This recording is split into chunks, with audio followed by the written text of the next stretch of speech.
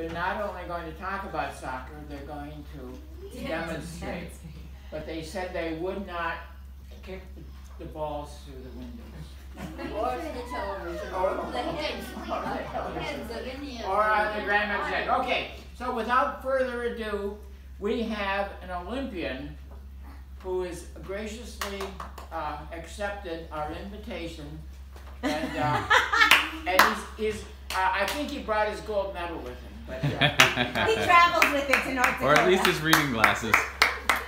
Ladies and gentlemen, it is an honor to be at this impressive gathering, and I thank you very much. Now, I'd like to give you a certain different aspects of the fencing career that I experienced. And the first thing is, in every sport, you have to learn some basic things to do. For example, in soccer, James, what is one of the basic things you have to learn when you start soccer?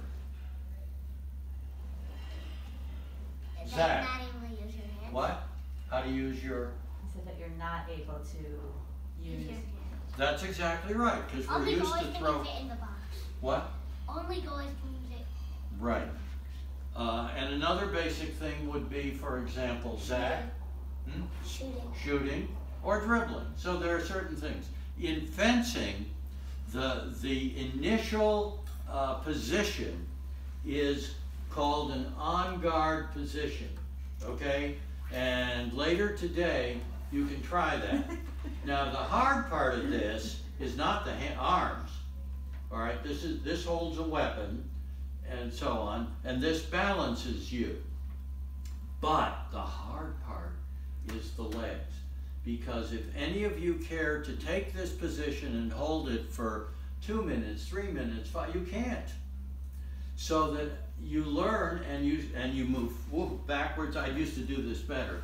And forwards and backwards and forwards, and all we did the first day was learn that. And then to attack, you lunge, which goes like that, okay? After 2 or 3 days of that, when I first learned, I could not walk up steps. I was so sore in my legs. But after another 2, 3, 4 days of doing it, you get used to it. And after 2 weeks, it's automatic. So you learn things like that. And the next thing you learn is the hand. How do you attack in different ways, and how do you defend in certain ways? So Zach, would you give me one of your hands? Fine. You're attacking me. I can do that and push you to one side, or I can do this and push you to the other side. With your weapon. Yeah, he has a weapon, I have a weapon, but we don't have them here. Or I can do that. So you learn all those things. So that is some basics on fencing. Now, for me, the first year of college is when I first took up fencing. And we had a freshman team. We had a first-year team, and we fenced other schools, and that was fine. I was pretty sure I would not make the varsity team, the major team, because there were 3, 4, 5 guys who were ahead of me. But as luck would have it, 2 of them dropped out for different reasons, and I got to travel with the team and fence as one of the starters. So fast forward to my 3rd year in college, and I was at the National Collegiate Athletic Fencing Competition.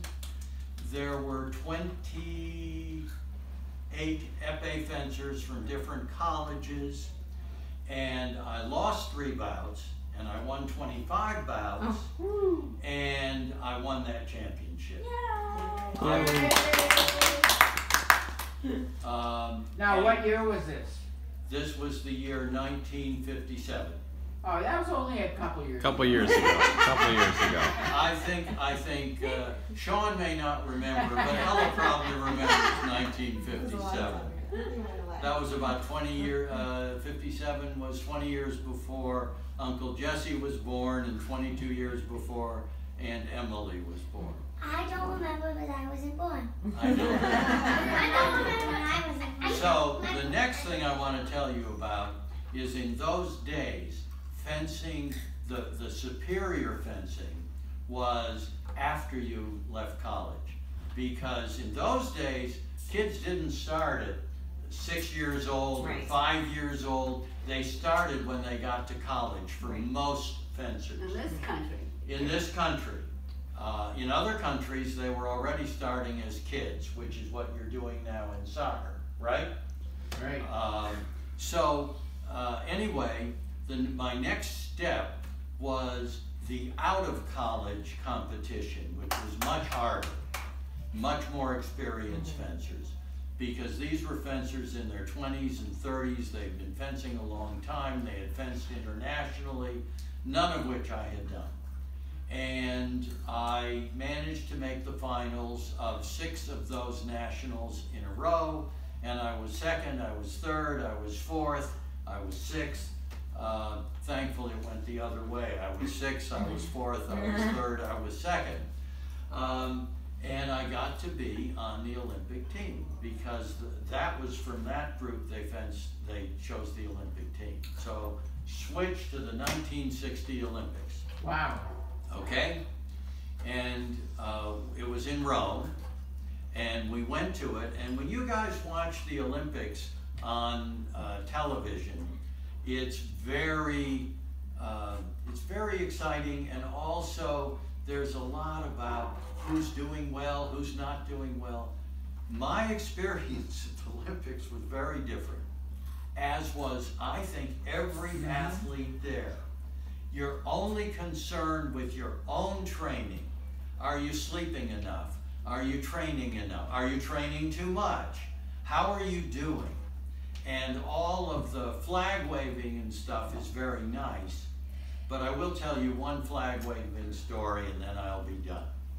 And in the Olympics, by the way, I did not excel because the fencing level in the United States was not up to the world level, where France and Hungary and Italy and the Soviet Union, which included Russia, these were the premier fencing powers.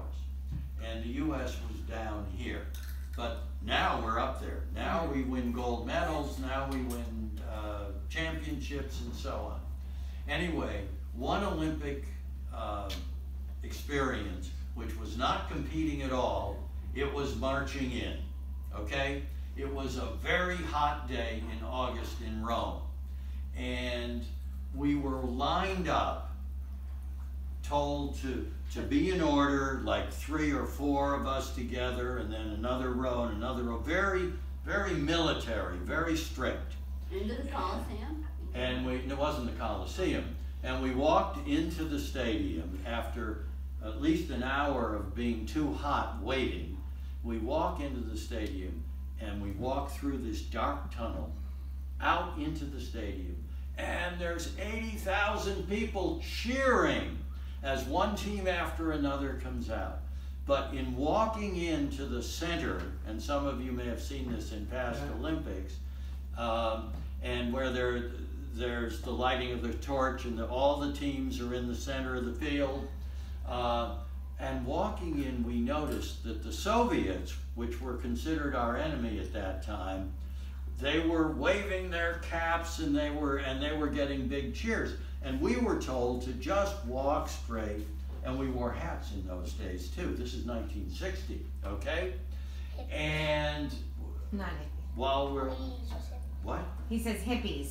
Not, I said no, not hippies. not hippies, definitely not hippies. And then when we're in the center and we're waiting and things are happening, the birds are flying and the torch is lit, then some of us got together and said, wait a minute, on the way out, let's wave our hats. Let's, do what the Soviets did.